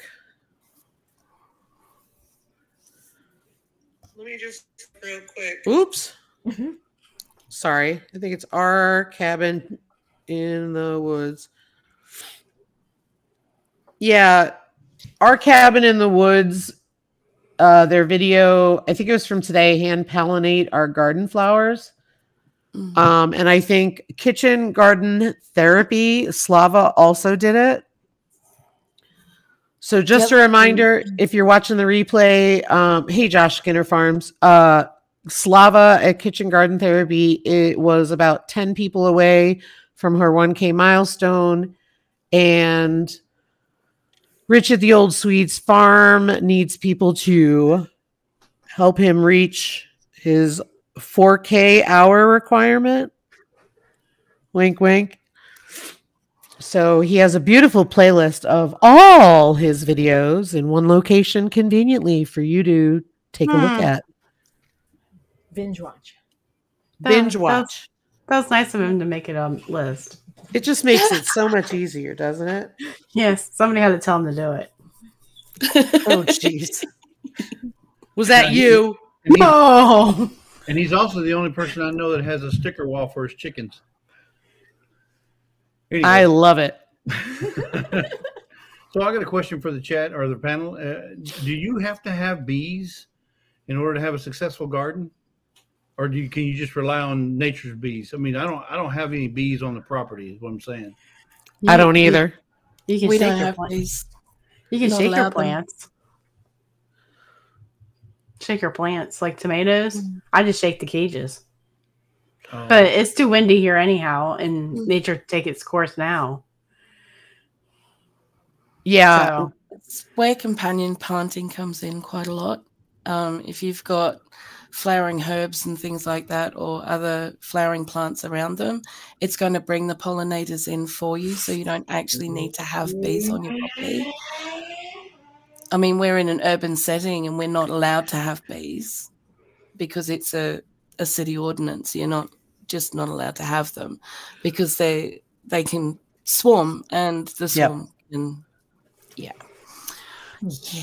Yeah, what I do, the reason why is I looked up, I had looked up when I was doing the tomatoes indoors. And good night, Troy. No worries at all. Monica at Bland's Promised Land Ranch, companion plants. But one of the things that I was told to do for the indoors, because tomatoes are self-pollinating, is to just shake them. And that helps to set the fruit and so on. So I did do that. I even did it with my other ones in the greenhouse. However, sometimes bees stay in there. Those little tiny bees get in there. I don't exactly go out and chase them out at night. I just close the door and the roof and we're good. But Monica, what if I can't find a companion for one of my plants? I get a paintbrush for my fruit trees. you need to get him a profile on Match.com. Okay. Okay. I got Jesse's joke. Yep. Congrats, Berkshire Farm. Yeah. Paintbrush. I go over my cherry tree, my plum tree, my apricot, my peach. They all get hand pollinated because when they're blossoming, it's still too cold for the pollinators to be out. So I wouldn't get any fruit if I didn't do that. So you go out there with a little brush?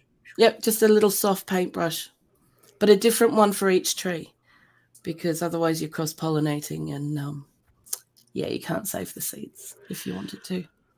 That's one of the things we have that hive. Sandy gave us a hive that she wasn't using, and when she had first offered to give it to us, I was like, I got to think about it if I wanted to take it, because one of the things we talked about was bees, and I'm not a fan of bees. Not a fan of anything that stings. And we talked about it. And one of the things that we talked about was putting something out there with an attractant like lemon balm and seeing if we could attract a swarm and see if they come, just to attract for pollination. Because that's one thing. We don't have a lot of bees here. And so then next year we might try to figure out honey and all that. So just seeing if we can catch something before we do anything. But Q said ants pollinate her plants all the time. Okay. Yeah, I don't like ants. I don't either. Jilly at Bellyacre says, nope, butterfly bugs. Oh, I hate this chat when it jumps. Butterfly bugs and wind help pollinate. But don't bees like honey? Why can't you just hang some honey out there somewhere? Yeah, I've heard lemon balm works better than the attractant. And is Lisa? I didn't see where Lisa Colovi was leaving and going to bed. Lisa, you going to bed? I wanted to say goodnight to you and thank you, my friend. No, she was saying goodnight to Barbara and Forge. Oh, okay. Yeah. I thought I saw goodnight Lisa Colovi, so I was like, whoa. Oh, I didn't kick her off. I'd like to say it's her own stuff. Promise I had a shower yesterday. He's saying good night to her. He's leaving. So let's see here. Oh, she's back. She's coming back. Are you ready to come back, Leanne? There she is. I just wanted to be on the other side of Blue. Well, you can just tell me and I'll move you over. Bees love chives and scallion when they flower. Yep, they sure do. I'm just not Time is a really good one for bees, actually. Okay. They love thyme. Really? Yeah. They go nuts for it. Really? Mm-hmm. Cool, Lisa Colovi. Thank you. Hey, since Leanne's on here right now, Lisa, I got to tell you, do not watch her video that she put out today. It'll blow your mind away. Do not watch it. You'll be disappointed in yourself. You want to hear the real story about this video? I was planning to do what Lisa was doing, and Lisa's like, I need an idea. So I gave her my idea and went with that one. Yep. That's the whole story about my video.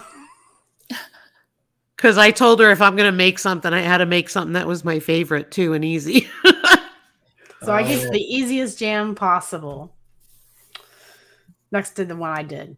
We don't eat a lot of jam. That's why. And neither do we. Yeah. I gave my neighbor a jar of mine and he was just like, I was like, he's by himself and he's elderly. And I was like, you can take part of it and freeze it because I haven't frozen it yet. I said, I just didn't have any more containers. And he's like, oh, no, I'll eat it. So funny. So funny. My husband was pouring the marmalade onto Ritz crackers tonight because he said he was starving. I'm like, we have bread. That's awesome. So Blue.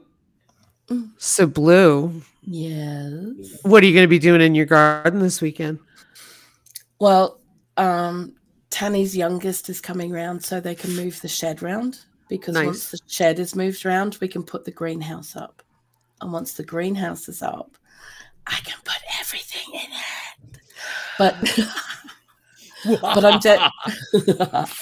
But I'm definitely putting in the courgettes this weekend, zucchinis, because I grow something like, I don't know, somewhere between 9 and 14 different varieties because I love them. Is it still cold there, Blue? No, it's actually, it was 23 degrees when we went to bed last night. Nice. Celsius. So that was warm. That was nice. That's like 70 degrees, Jesse. I know. I don't know. I can't figure it out in my head. Yeah, I have to do the conversion online. We have a little space out the front that I'm going to turn into my herb garden and like a little fairy garden kind of seating area. Nice space out there too. So that's going to be done at some point shortly. But we have to actually weed the back garden because it's a jungle it's been abandoned pretty much. So it needs to all be stripped back and so that we can put everything in. So there'll be a lot of that happening before much else. But yes, those seeds are going in this weekend. If it kills me, I don't care. It's happening. Good for you. Yeah. Good for you. And yes, Monica, it's the sweet neighbor next door, not the other one. Good night, Monica. We won't talk about the other one. Good night, Jilly at Belly Acres. Thank you. That's awesome. How about you, Leanne? What are you doing on your garden this weekend? Well, anything? We're going to take the ones that we can't eat, the plants that we can't eat, and yanking them out of the ground. The weeds. Depends on the weeds, though. I don't know about lamb's quarter, but I don't think I want to eat it. You can dehydrate those. Oh, I've been trying to convince my husband the bottom leaves of the broccoli plants we could eat, but he won't. He's like, we're not that poor yet. I was told put them in a pan and saute them in bacon grease. Well, everything's good with bacon grease. Yep. I was told that is to die for, but I will tell you, Ryan doesn't want to eat them either. So it was funny. Last year I had so many of them that I took my metal watering can because I knew that I wanted to spread it out and give it to the chickens over a few days instead of giving them all of it at once. Because I was like, this is a cool resource. So I take all the huge broccoli leaves, and I'm so proud of myself. And I put them all in the can with some water to keep them perky and all that stuff. Rotten stinking chickens found it and ate it all. Hid behind a tree, and I'm like, I gave them some, so I figured they wouldn't look. They ate every last one. I'm sure Ryan gave him the 411 on that. I'm sure, just to make sure. Good night, Barb's Country Home. Yeah, they also ate all the cauliflower leaves too. So chickens must be underfed. Yeah, right. Right now, we couldn't get layer pellet feed. We had to buy crumble, which is, for me, it's a mess. Because they hook it out with their bills, and they went through a bag in a week, whereas the pellet would have lasted 2.5. And so Ryan was telling me the other day, he's like, you know what they're doing? They're searching for the pellets. And I was like, yep. I don't like the crumbled feed. It's just such a mess. Bye, Jerry. Thanks for being here.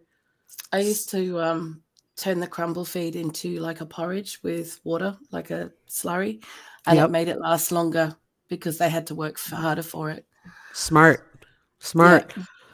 I just don't usually buy it. The only time I buy crumble is for the brooder, which, by the way, we are free of brooder babies for the first time in months. We have had brooders in the garage for months now, and we are finally free. But I think we are also incubating to replace some chickens next. But the pheasants went out today, and I will put a video on Monday about that. You're reminding me of a mother who just lost her baby, or took her last baby out of diapers. Like, I have no more diapers to change. That's what you sound like to me right now. Yeah.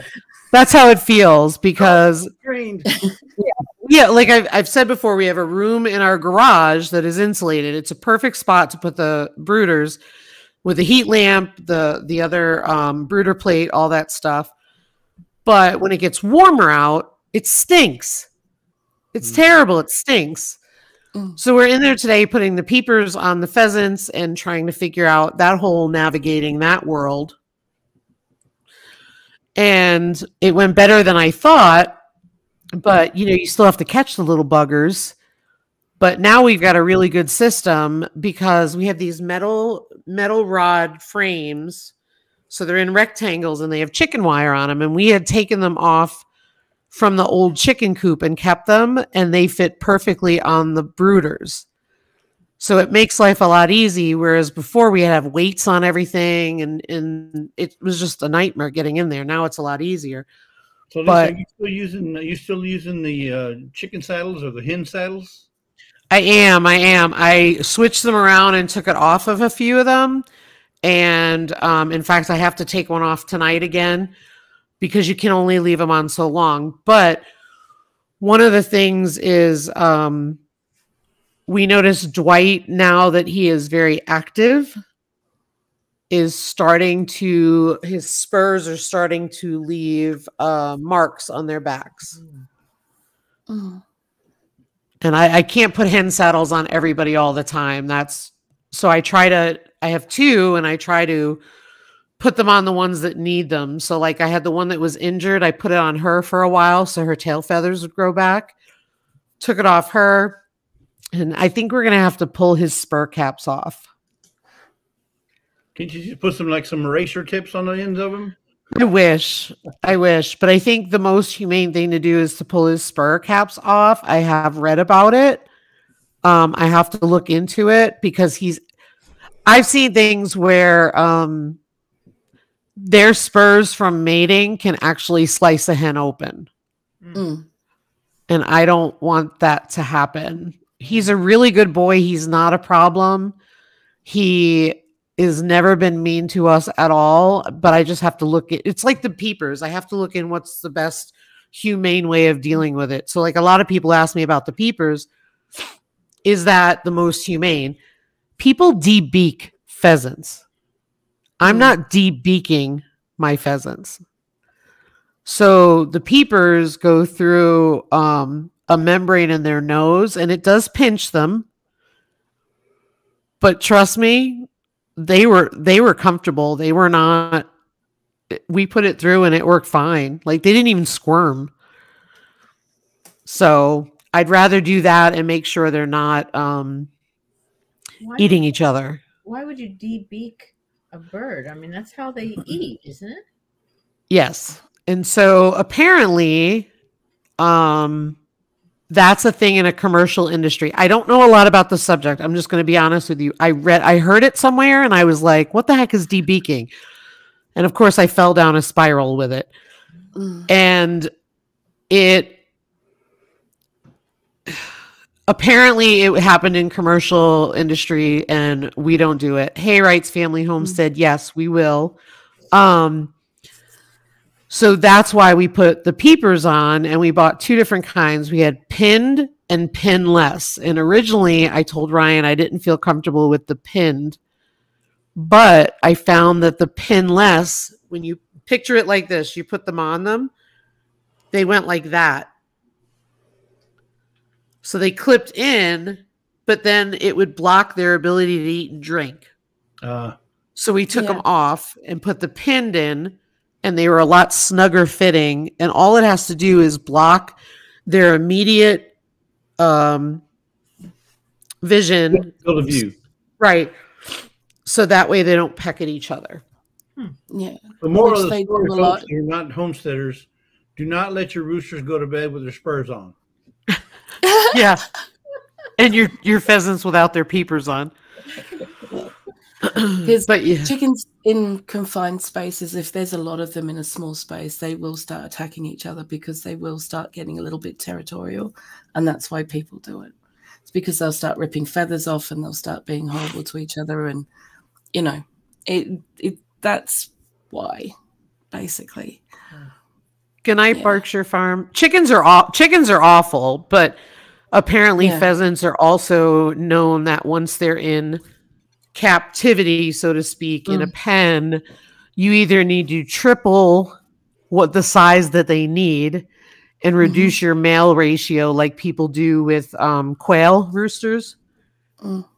Well, I don't know what we have. Good night, Little Creek. I don't know what we have. I can guess at what we have, but I've never had pheasants before. Ryan knows more about it, but chickens are awful. The minute there's blood, chickens are all over that. And these peepers, they also put on chickens, because when I went to order them, they said the same thing. Like, I had to make sure I got pheasants. And I think the pinned ones, or I'm sorry, the pinless ones that I got were actually for chickens, even though they should have been for pheasants. But we went to McFarland, which is apparently very known in the pheasant game bird industry.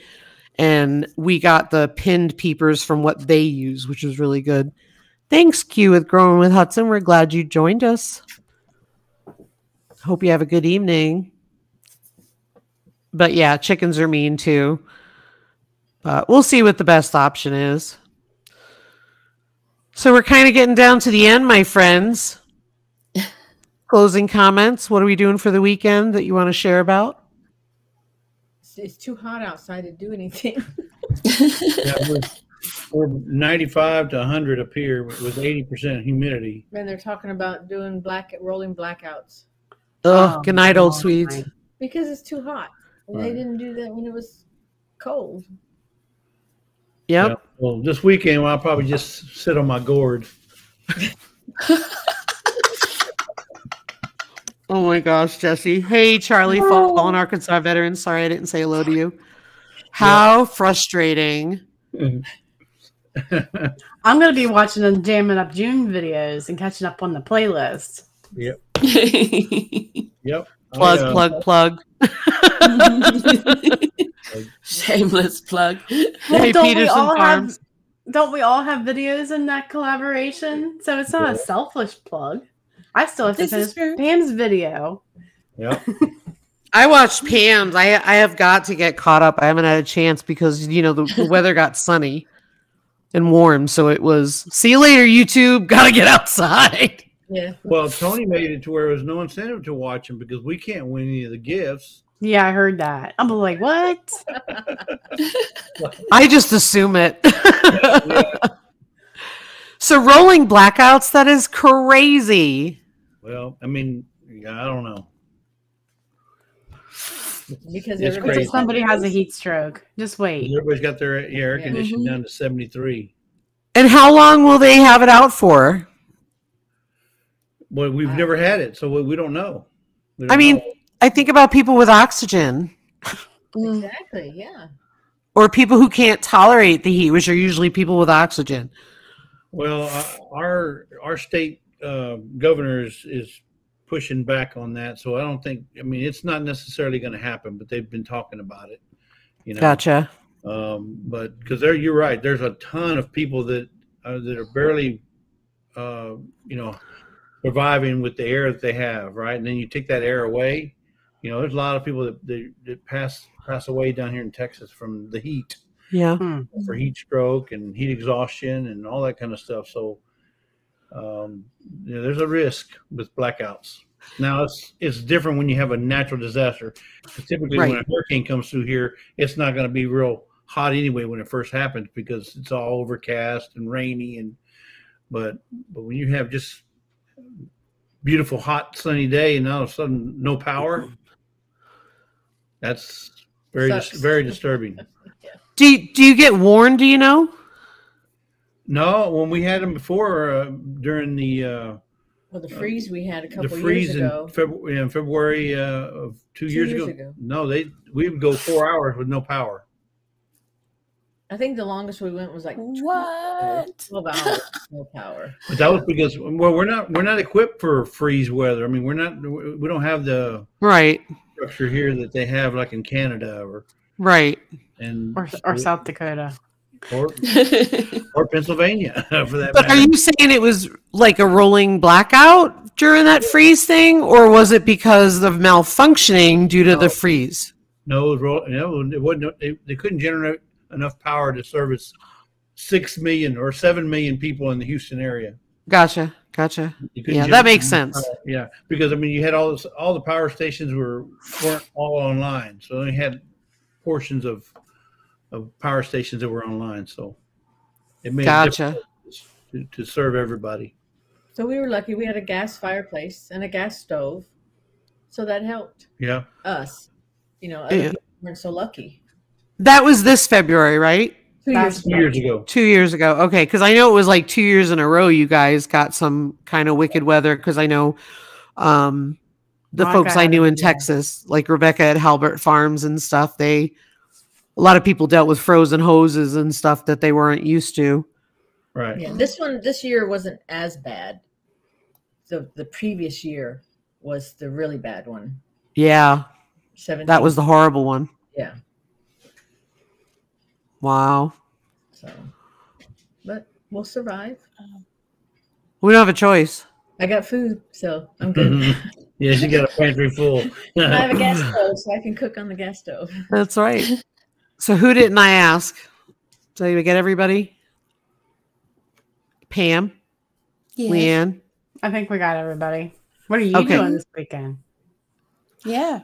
We are doing a poker run for charity tomorrow. So it's a lot of motorcycles, but also a lot of side-by-sides, because it's for the local chamber of commerce that will then distribute the money to a local charity. And it's 5 hours. Wow. So, hey, Iris at the Color Drop. So we will be doing that. So tonight, when I was talking to Blue Pixie down there, messaging back and forth, I was getting pig pools filled up because it's supposed to be like in the 80 or so. And for us, that's pig pool weather. So the pigs have all got water just because we won't be home and they need something to cool off, which we can usually tell because Grant is usually digging up to find a little spot for himself. But yeah, we're going to be doing that. And then we're going to be starting on Fiona's spot, mainly getting the house moved because I think we've agreed on a spot finally. And then we're going to start putting farrowing rails in the two barns. And basically they both need like a 10 by 10 pen to keep it small because it was recommended to me the larger it is, the more room for injury, whereas the smaller it is, the better it is, because the piglets like to run around like crazy. But we have to get Fiona in there. I say Fiona because Eleanor is staying where she is. But Fiona has to be in her new place 4 to 6 weeks ahead of time. Hi, Tanny.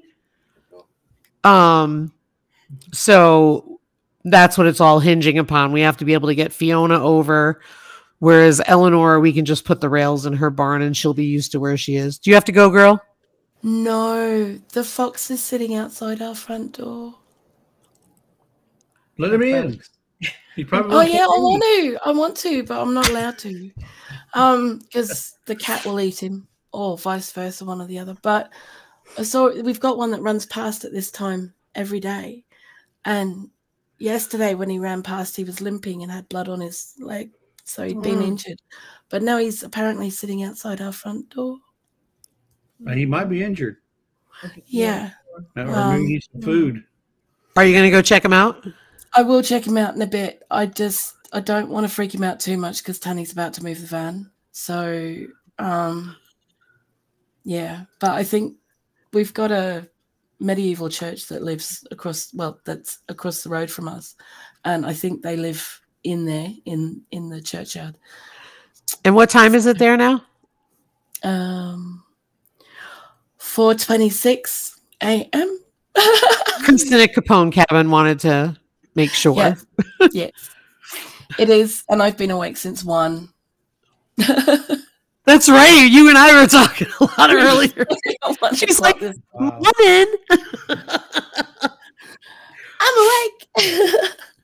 Well, I think we're going to call it a night, y'all. It's late for everybody. I just want to thank everybody, including Diane from Shell Hollow Farmstead, for being here from Instagram. I want to thank Jesse and Lisa from Lazy Days Ahead for coming and talking about their experiences, as well as Leanne from the Mennonite Farmhouse and Blue Pixie from Blue Self-Reliance. I think it was a really good discussion on growing food. If you guys are liking this, I will keep this format because I'm kind of passionate about it. I like talking about it. But I just want to thank everybody in the chat for coming. Thanks for being here. Thank you, moderators. And if I missed you in the chat again, I'm sorry. It jumps and I hate it. But it's kind of hard managing all this. Yeah. Can you guys agree with that? Yeah. It's rough sometimes. Well, thank you again, everybody. And I hope you all have a wonderful, beautiful weekend. And thank you so much to my beautiful guests for coming tonight. Thank you for having us. Thank you for having us. No problem. You guys are always welcome. Take care, everybody. Bye, y'all. Bye-bye.